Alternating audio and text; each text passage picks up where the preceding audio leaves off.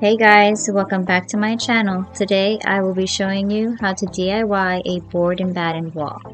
Board and batten can be very beautiful and functional, especially in your entryway or mudroom area. Just by adding some hooks and maybe a bench with some baskets, you can create a little storage space.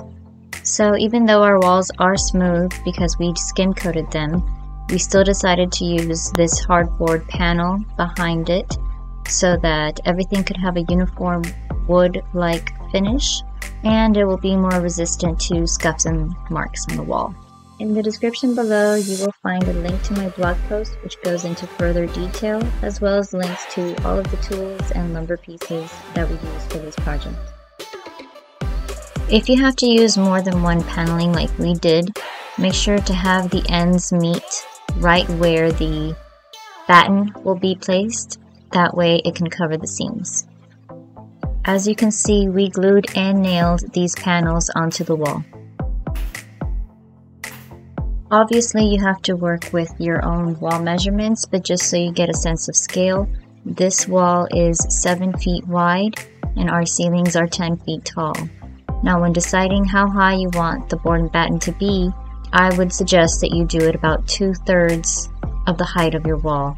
So our board and batten is about 6 feet tall, and we also took into account the moldings on the front door. We wanted it to be flush with the second molding that you see there.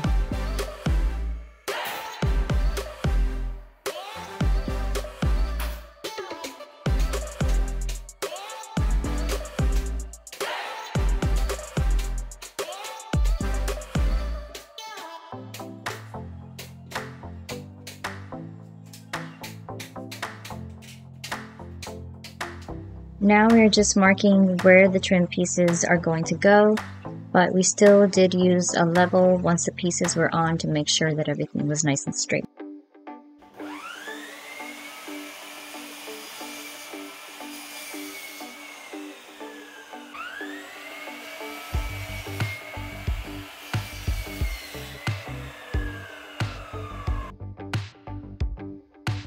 We glued and nailed the board part of the board and battens first, which is the horizontal pieces.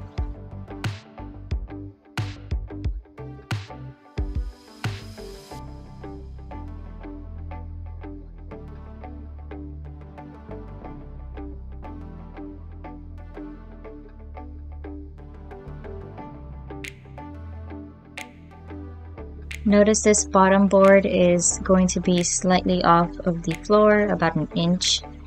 This is so that once we put the baseboard over it, enough of it will still show.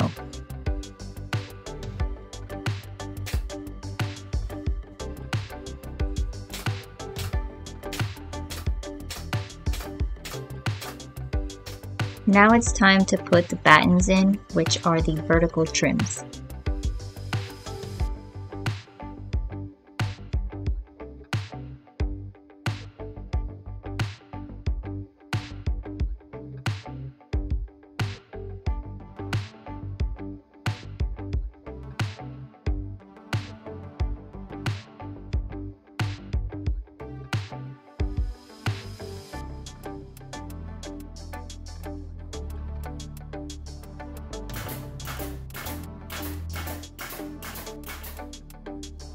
Then we glued and nailed a 1x3 board, laying flat on top of the top board. Then we placed a very simple 3/4 inch molding underneath.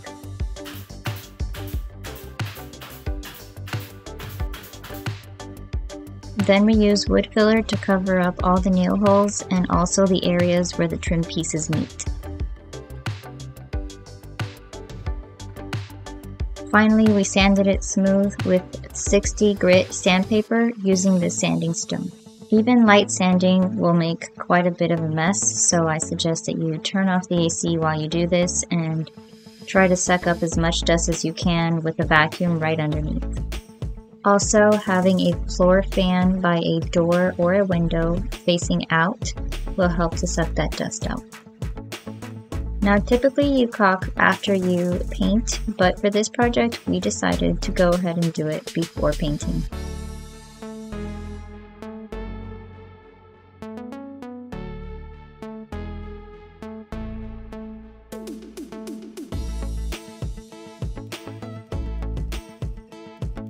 We will be spray painting, so prepping is crucial. We covered up the door with plastic and the walls with this craft paper. I really couldn't recommend spray painting enough. It's just the perfect way to get a beautiful smooth finish on your board and batten wall.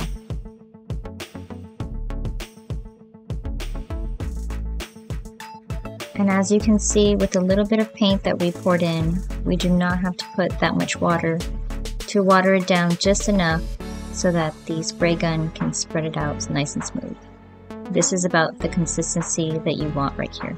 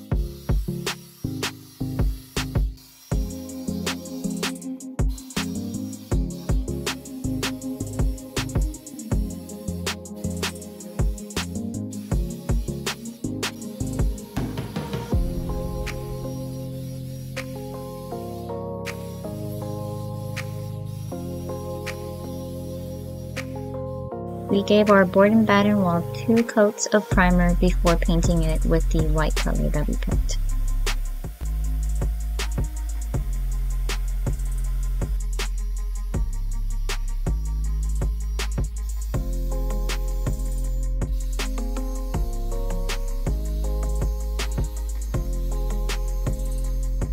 After priming, we did sand a little bit with this 220 sanding sponge that I have linked below, and after that we did clean up with a tack cloth.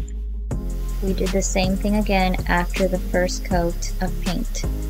I highly recommend the paint that we used. It's called Cabinet Coat, and it leaves a wonderful finish on your paneled walls.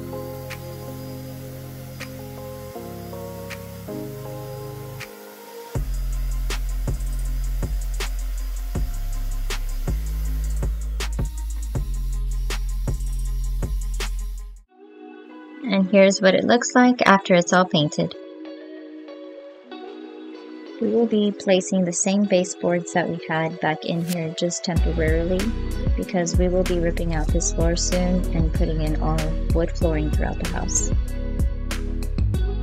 And there you guys have it, our DIY board and batten wall. I hope you guys liked this video. If you did, please give it a thumbs up and stay tuned because we did another accent wall in our dining room, which I am super excited to share with you guys.